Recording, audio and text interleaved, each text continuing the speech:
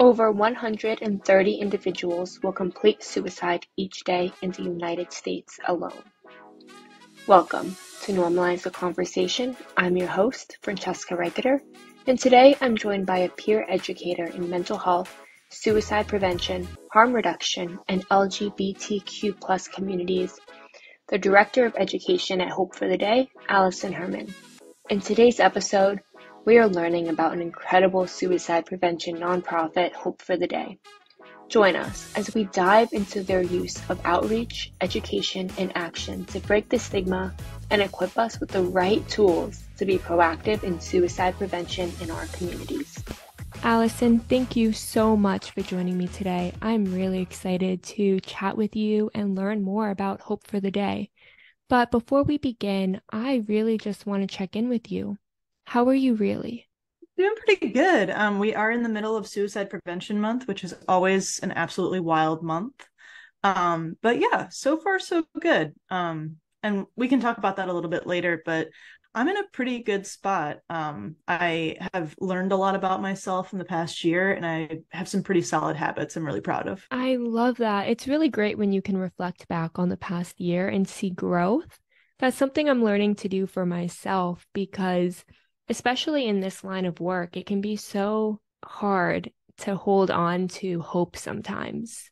It can feel sometimes very, I guess heartbreaking is the word when we see the statistics, when the next year's statistics come out. So to constantly see growth within yourself and within the work you're doing is incredible. Yeah, thank you. Yeah, I feel like I tell my friends all the time that the work that I do actually gives me hope for humanity because I get to see the people that are both telling me really heavy stories, but also the people who really want to help their community and just make everything better. And I feel like a lot of folks don't get to hear that side. They usually just hear the first side. So it's really promising, and I love that. Oh my goodness, I love that too. I never thought about it that way. A lot of people do. I mean, you turn on the news and you get to hear the devastating stories, but not everyone gets to hear the stories of hope and the work people are doing, which is why I love conversations like this. And I love the work that you're doing at Hope for the Day because it really is creating conversations and creating a place where people can talk about it and actually start using actionable tools to make a difference. Yeah, absolutely. And I think one of the things that makes the work that I do with Hope for the Day really unique is that community piece. We talk about it all the time that I feel like society does a really solid job of trying to figure out how to get people to talk about their individual mental health and how they're taking care of themselves. But I feel like when you start centering community and centering how we can do this together, it really creates something unique and different. And that's why I work at Hope for the Day. It's like a really great approach to suicide prevention and having that conversation in a different way. Absolutely. Community is essential. I mean, it takes all of us. But on that note, can you tell us all a little bit more about Hope for the Day? Yeah, Hope for the Day is a nonprofit movement empowering the conversation on mental health education and suicide prevention. We've been around since 2011. We started on Warp Tour, which is something that I find really interesting to tell. I go into a lot of Chicago public schools and do mental health education. And when I say that, they're like, oh my gosh, that was back in the dark ages. But it's really great to see how the org has grown from our humble beginnings in a music festival in 2011. But we go into workplaces, we go into schools, as I just mentioned, and kind of wherever people want us to be to start a conversation on mental health and proactive suicide prevention, because we often don't see a lot of people having conversations about what kind of resources exist, what kind of community supports can I go to and check out. And also, we're working on that local and national level. So we're based out of Chicago, but we go everywhere. We had a team that was just in Birmingham, Alabama at Furnace Fest. We are going to Florida actually next week, I believe, for a dental conference. And yeah, we do a lot of different things. So it's really great that we get to be in all those different spaces and have this conversation. That is incredible. I mean, I absolutely admire that you're bringing the conversations to people everywhere. I wish growing up that in school I had those conversations. I grew up struggling so much with my mental health and all of these emotions that I didn't have the language to express to other people. And I didn't have the knowledge or information to understand that I needed support and there were things I could do. And if back then someone had had a conversation with me, if someone had talked about mental health, if someone was just there, it would have made such a huge impact. I believe it would have made such a huge impact on the trajectory of my mental health journey. It is so incredibly important that we have these conversations and we start it at a young age. Yeah. Hope for the Day, we do a lot of our educations if you're 12 or older. And if you haven't been in school in a while, that's seventh grade. So I love talking to our seventh and eighth graders.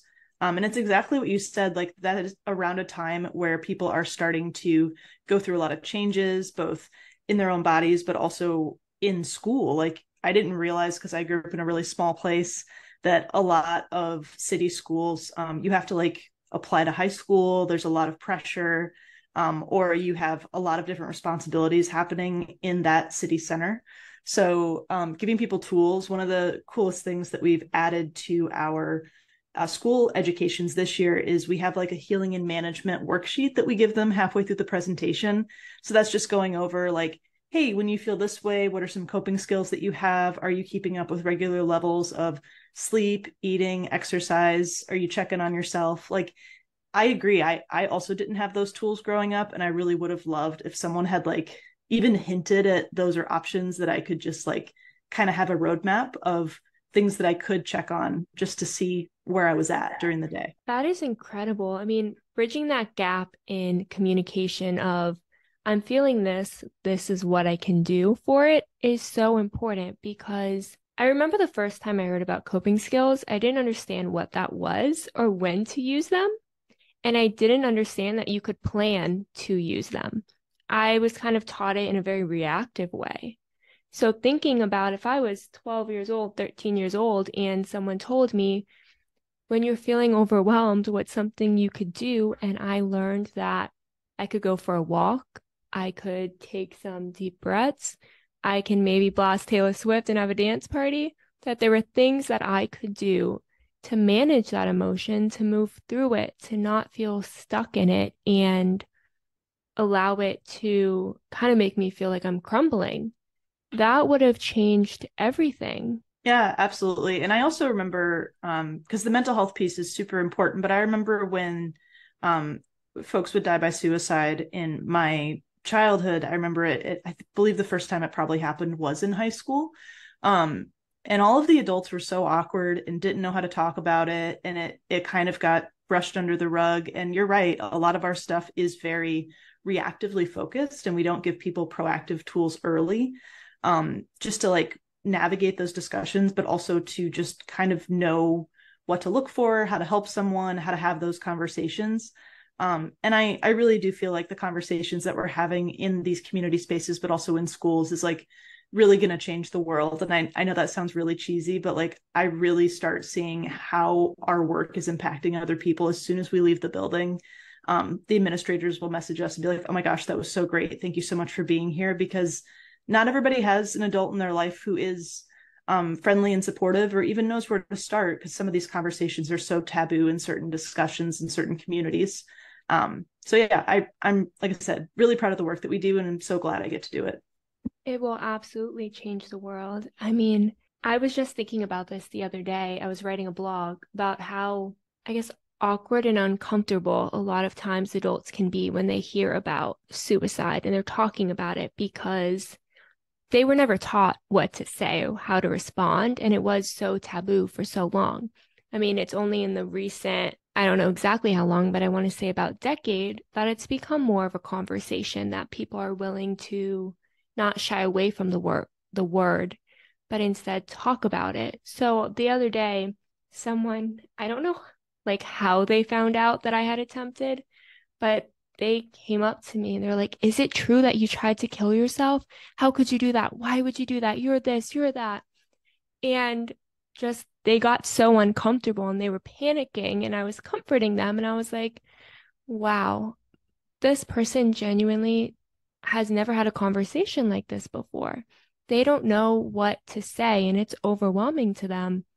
And I wish that there was a space for them to hear about it, to learn, to hear people's stories, to learn what they can say, learn what they can do to be part of a solution, which is why these community outreach events, going beyond the school system, but going into the workplace, going out into the community, can make such a huge impact. Because although it's so great to start it at a young age, I'm very, very, very, very big advocate for that. It is so important that the people listening and responding to our youth also have the tools to be able to respond and be there, and also get support when they need it. Yeah, absolutely. And thank you so much for sharing that. Because, yeah, I feel like one of the biggest things is the work that we do educating adults. I have to switch up my presentation a little bit because, as you just kind of illustrated, they don't know what to say. They don't know what supports are out there. And I find that a lot of folks who are in Gen Z or younger already have like a good handle on just the ability to have these conversations a little bit more easily. But yeah, when I go into workplaces, when we go to outreach and festivals and community spaces, sometimes I started tabling back in 2018. And I love tabling because it's one of the best ways to really get in front of people and see what they want to talk about. And sometimes people just want to talk to another person and then walk away, especially someone who, this is the work I do every day. I have a pretty good handle on how to have these discussions. And sometimes people just really want to ask questions and talk and maybe vent. And I love that aspect of tabling because it gives people a chance to just ask those questions in a way where maybe that person gets to be a little bit more curious in a way that's safe. And I find that really helpful because, yeah, it is really interesting, just the things we all miss growing up and then the things we continue to miss in adulthood. Like, I didn't go to therapy until,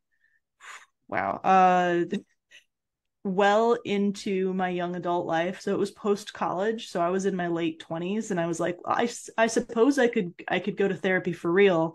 But part of it was because I just didn't have the supports around me to urge me in that, like, kind of shift me in that direction so that I could do that confidently. And I feel like that's where a lot of people sit.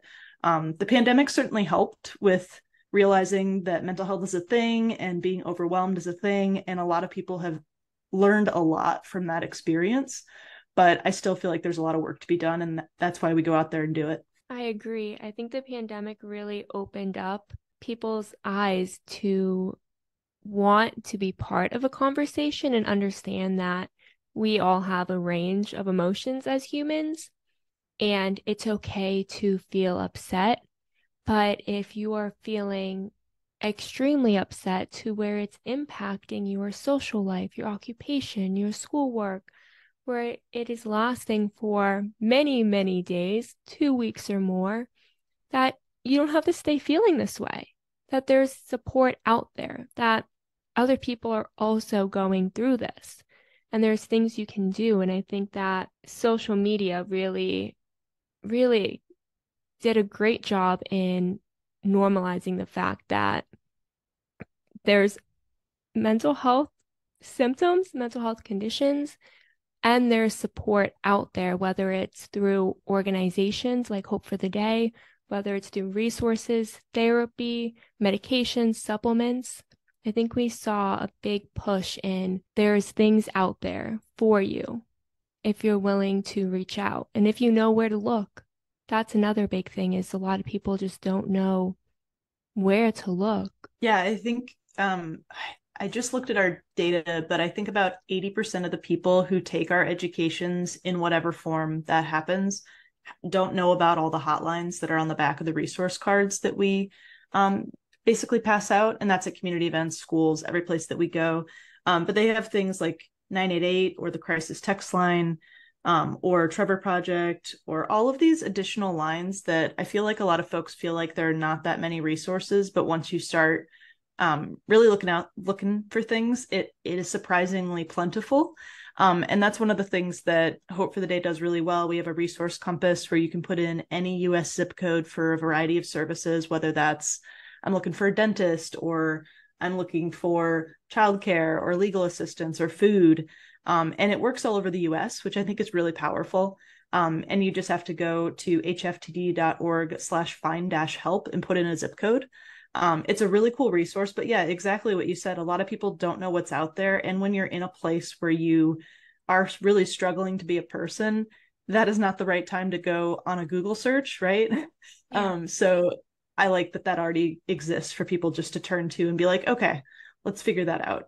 Because suicide prevention is about a lot more than just talking to someone. It's also having all of those basics met. Absolutely. And I did not know about that resource finder, but that is incredible because, like we said, a lot of people don't know where to go, or they hear about things, but they don't know where in their local area.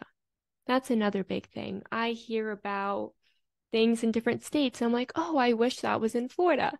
It might actually be. I just don't know where it is. So having a space where you can type in your zip code and find what's near you is huge. Yeah, absolutely. And I think too, a lot of people don't realize that um, even some of those national hotlines are centralized. So I always have my interns or my instructors call hotlines every once in a while. One, just to talk about the fact that we know what we're doing, but also because some of the hotlines, for example, 988 is regional. So you call the national 988 number, and then it will route you to a number that your cell phone area code is. So I grew up in the middle of nowhere, Illinois. So that is usually the call center I get sent to versus one of my interns grew up in St. Louis. So she will get a different experience because you're going to a different call center because of the way that's not centralized.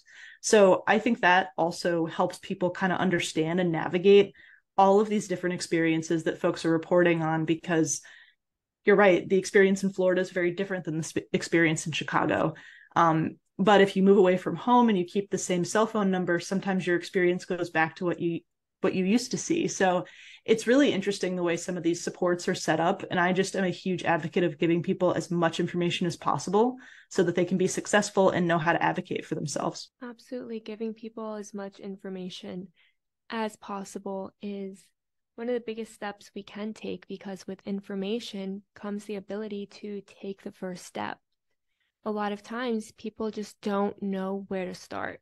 They don't have any information to make that first step, but by gathering some information, by hearing stories, by hearing resources, by having a conversation, it can be the difference in someone struggling in silence and alone to reaching out for support and getting the help that they've needed for a long time. I'm really curious, what inspired you to get involved with Hope for the Day? Yeah, it's a great question. I did 10 years in marketing and advertising before I switched to nonprofit. And my marketing director absolutely loves this story because it's just so perfect. So basically, I was in the marketing world, going upstairs, getting my free soda at the ad agency that I worked at. And in the town hall space, there was this presentation about things we don't say. And I wandered over and I'm like, what's going on here? And it was Hope for the Day. Hope for the Day had come into my workspace. They were giving a presentation about mental health, escalation, how to help someone in crisis. And they also were saying it in a very practical way that felt way less clinical than things I had seen before. And I was like, okay, this seems cool. And what's really interesting for me is that I approached that presentation being like, I'm here to get information for someone else. Like, I know someone else in my life that's having a tough time. I really want to hear this information. Let's figure this out. And then from there, I started volunteering.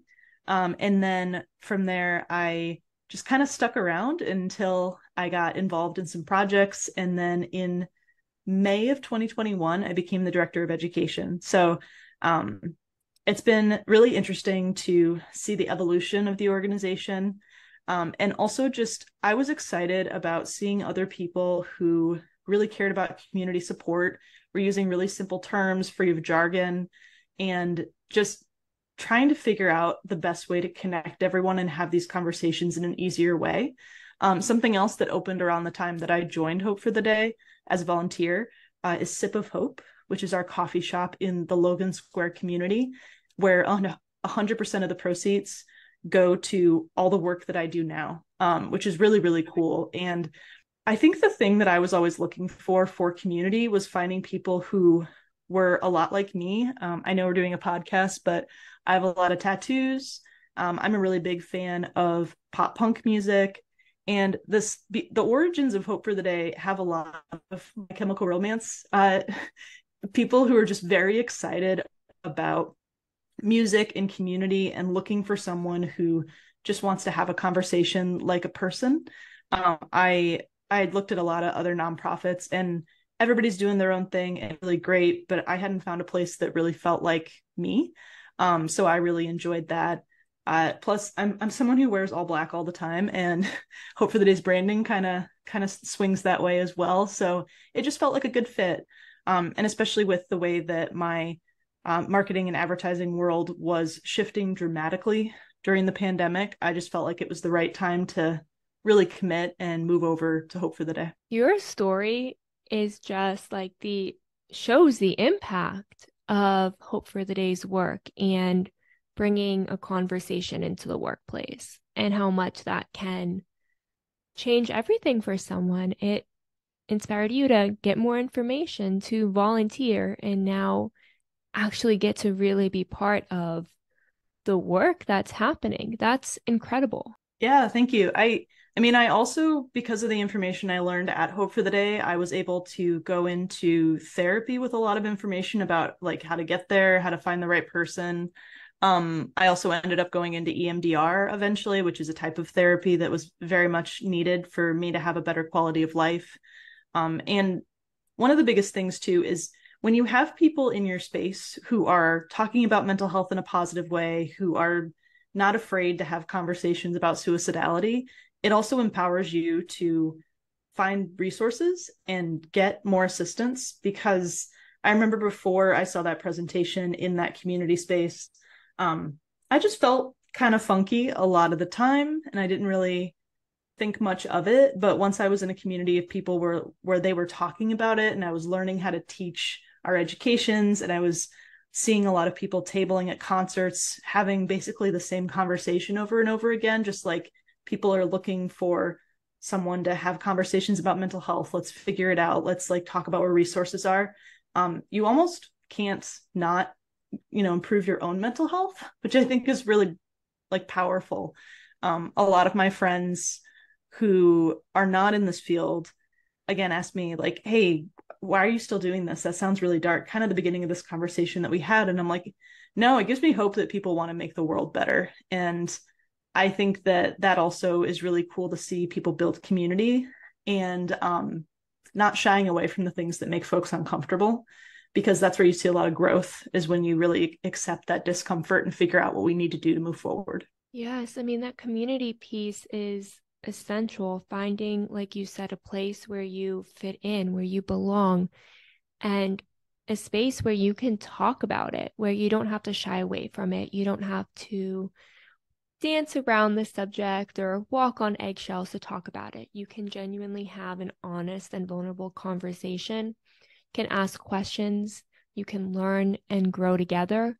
That is huge, because otherwise there really is so many people struggling in silence, afraid to talk about it, feeling like no one will understand and there's no place for them to go. Yeah, and that's something we talk about a lot. We have several different types of programs depending on what community we're going into. And when I talk for a workplace community, so I'm going in, we're talking about just the stigmas that exist in a lot of spaces. And that's something we talk about in workplace a lot, where like if you talk about your mental health or you're having a tricky day or things are just kind of challenging, sometimes people shy away from you. So that community piece of like making sure a lot of people are on board and understanding. We also talk about in our educations, like how to be supportive. One of the last things we talk about is being on the same team. So we're not here to fix people or save people. We're here to make sure that we're on the same team moving towards a goal, which is somebody having a better day. And I think that reset is also really, really valuable to make this conversation easier. Because when you feel like you have to have all the answers and you're really nervous about what you're going to say, sometimes that stops people from connecting. But when you're on the same team, everybody's bringing something different to the team, and that you have a network of support, and it's not just you against the entire world. Like, you actually have like a little group of folks who want to help you out. And I really think that's powerful too. On the same team. That just really changed my own perspective, because it's so easy to feel like you have to save everyone. I think in this line of work, at least for me, there's a lot of pressure to want to save everyone, to want to know exactly what to say and who to say it to, and trying to realize that it's okay to not know. It's okay to refer someone to resources. You don't have to know exactly what to say and be able to fix it for them.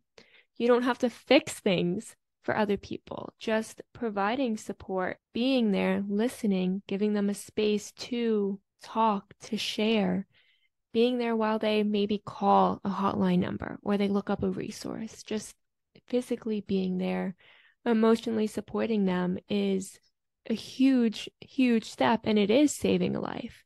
But you don't have to physically do all the saving and fix every single thing for someone. Just being there and knowing that other people are going to be there too is just huge. Yeah, and we're all different. And I feel like when we start recentering the conversation, where people are asking like, hey, what does support look like for you? What do you need? What can I do to help you out? That also helps the other person feel like they don't have to have all the answers, but also that you're going to listen. I know for a long time I didn't open up because I was worried that somebody wasn't going to listen and they were just going to do what they thought was right. And that doesn't feel very good either. So again, trying to figure out how to listen, don't be judgy, make sure that you're centering the person who needs assistance, not directing somebody in a direction that doesn't feel right for their circumstances, and just bridging people to resources that make sense. Something we've been talking about a lot recently with the way that the world is currently looking is not every resource works for everyone, and knowing that some people need a resource that maybe is in Spanish versus English, or if you're LGBT plus, you want to make sure your therapist gets you so you don't spend the entire session explaining who you are. And those little pieces, again, it comes from understanding the person that you're talking to instead of just having all the answers. You're working together. Yes, it's so important to understand who the other person is and what they need.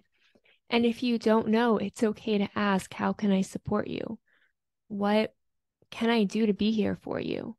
It's okay to ask. I think for a long time, at least I felt that you had to have all the answers, going back to what we said before. And it's okay to not know. It's okay to ask, what does support look like for you? Just like you said, because the support I need and the support you need may be completely different, or they could be very similar, but we won't know if we don't ask each other and listen.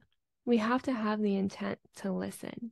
I think a lot of times I've noticed for me is people will ask me questions and they want to help, and they'll go straight to asking more and more and more questions and never give me a chance to respond. And the most important thing, in my opinion, that we can do is listen so that we can offer support that's right for them. Because again, I might have the answers for me, I might not, but I might have some of the answers for me, but those might not be the answers for you, and that's okay. But I won't know if I don't listen. Yeah, absolutely. I remember one of the things we talk about in our LGBT presentation that is like a subset of the main presentation that we discuss is talking about those specific things that people are looking for, like talking about pronouns, preferred names, things like that in spaces where you're going into crisis care, and sometimes folks are not used to accommodating discussions like that, and they're kind of just going. And something that I always like to tell people is I put on my chart when I went in for a medical experience, but not a mental health medical experience. But when I went into the hospital last, I put on my chart, like, please don't touch me unless it is medically necessary, because I know a lot of nurses who are super well-intended will do that like shoulder touch for comfort. And that just makes my anxiety a lot worse.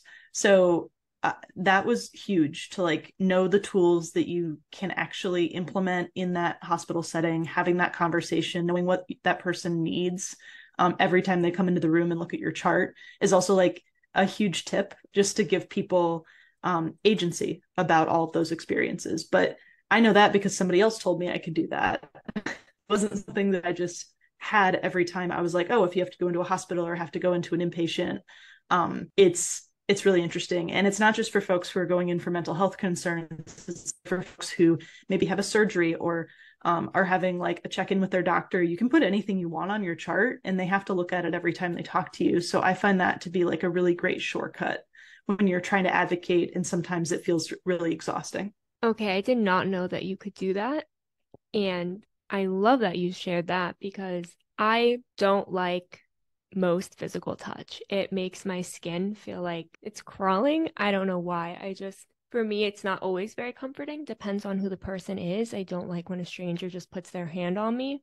And I had no idea that I could put in a chart to say, like, please don't touch me unless it's medically necessary, because that can increase my anxiety and make me feel very agitated, uncomfortable, and worsen the symptoms of what I'm experiencing. But that's true in everything we're doing. We're allowed to set boundaries. We're allowed to say, this makes me feel uncomfortable. Please don't do this. And I didn't learn about boundaries until maybe a year ago to be able to say, no, this isn't for me. Please stop. Or I'm not comfortable with this. I'm going to do something else.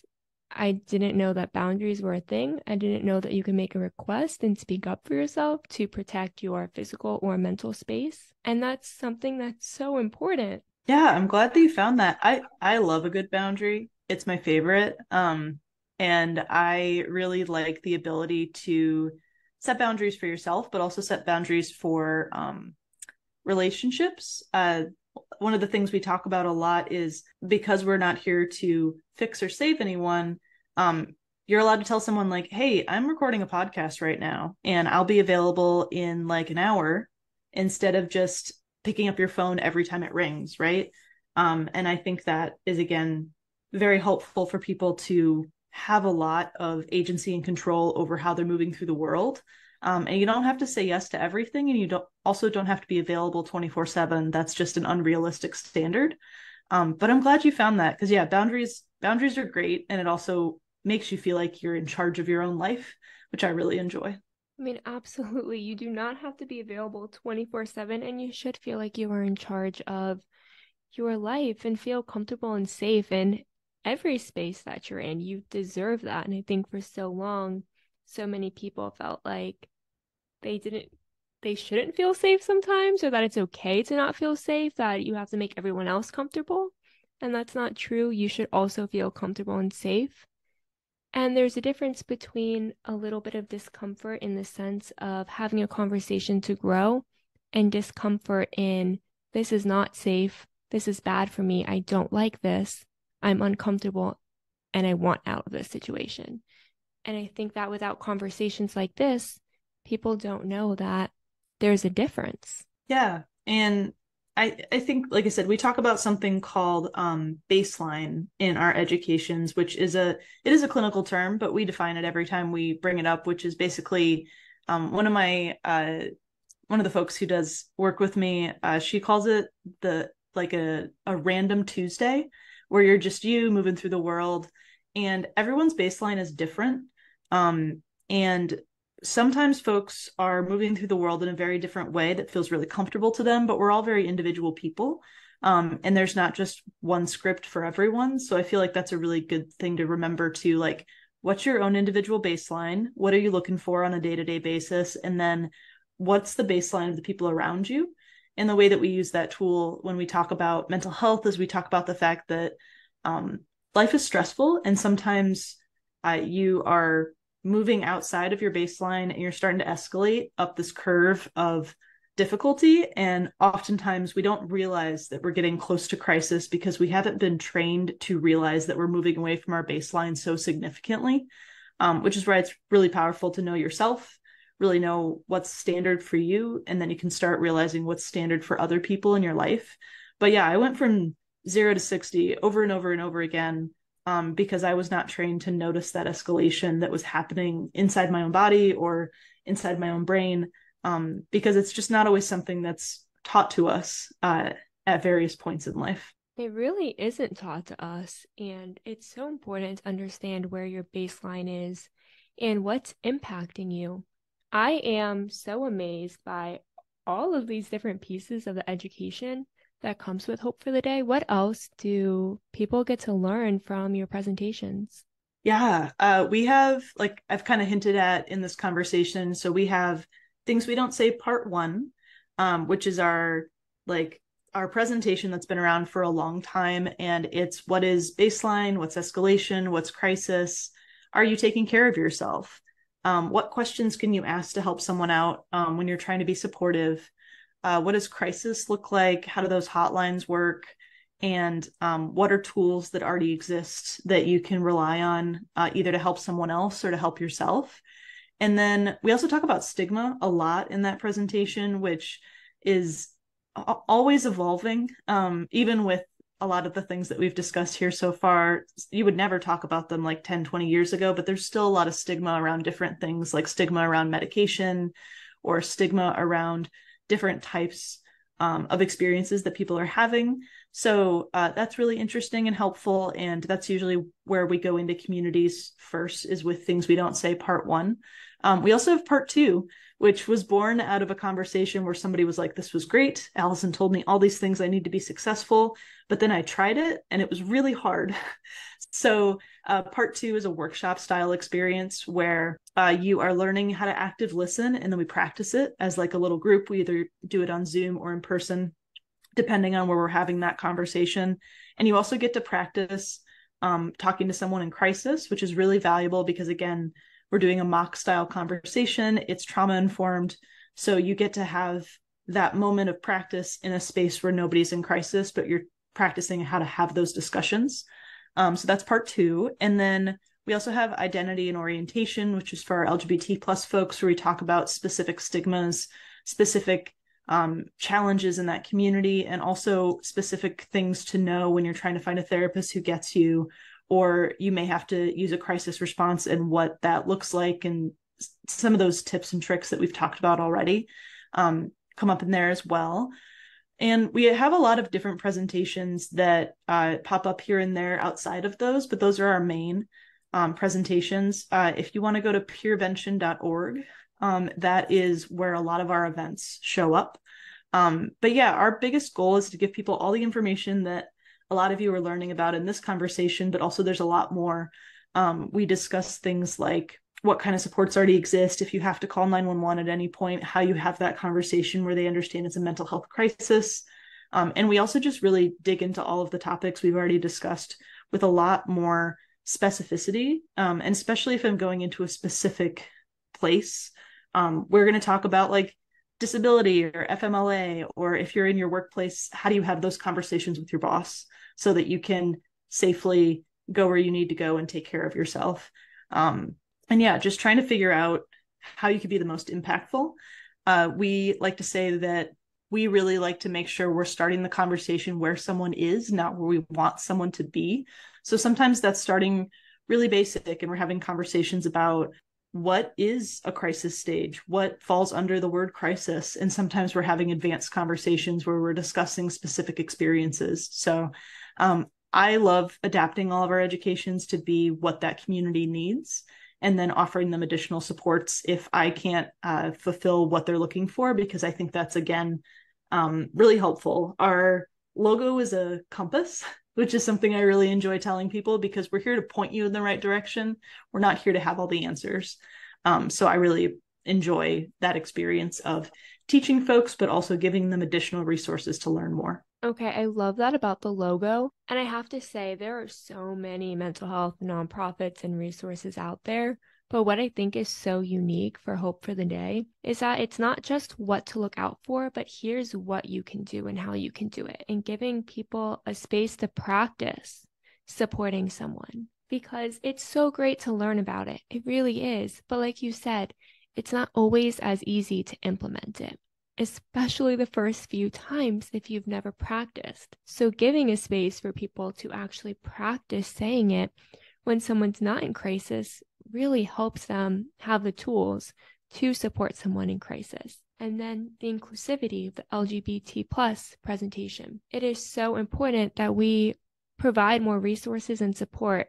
I mean, I'm based in Florida, and I can tell you that's not something that's always prioritized, and it needs to be. So I am completely just amazed and in awe of the work that Hope for the Day is doing. Thank you. And yeah, different communities need different things. We work with a lot of youth in Chicago, as I mentioned earlier, and there has been I believe the stat is a 37% increase in suicide in Black youth recently. And also for those LGBT plus folks, folks who are LGBT plus of any age are 2 to 6 times more likely to attempt suicide than their straight peers. So those communities especially need some extra support so that they are finding the help that actually helps them.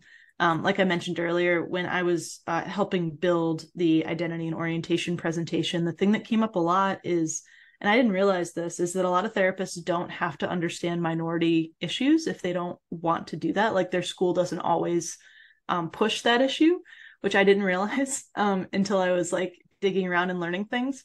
But there's a really good list of questions on our website for folks who are in those minority groups where you can just like ask questions like, hey, I'm this identity. Have you ever worked with anyone like me before? Or how do you think power and privilege really influences the way that you do therapy? Just again, asking those questions early. I had a conversation with someone a while ago where they were like, well, what if I'm really honest with my therapist and they send me away somewhere? And I'm like, ask what their policy is. You can ask all those questions up front so that you feel safe being open. Because there's nothing like sitting in a therapy session and being like, well, I want to be honest, but I don't know what they're going to say. Interview them up front. Why not?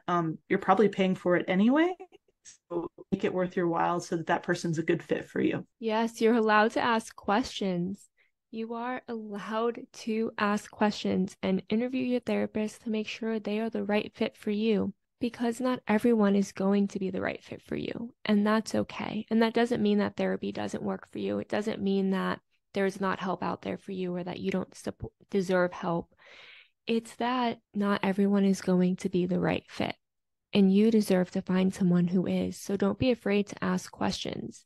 And if you don't know what questions to ask, reach out to organizations like Hope for the Day who can give you a starting point. Allison, you've been absolutely amazing today. As we're wrapping up, is there anything else you would like to share with us about Hope for the Day? Yeah, let's see. Like I said, we do so much and we have such a small but mighty team. I think we've covered events, we covered education. We also do a lot of outreach and fundraising. So we have a Chicago Marathon team.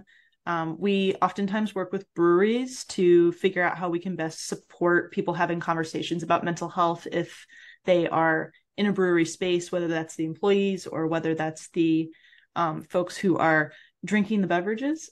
So that is something that we've done in the past, and we partner with businesses where the conversation comes up a lot.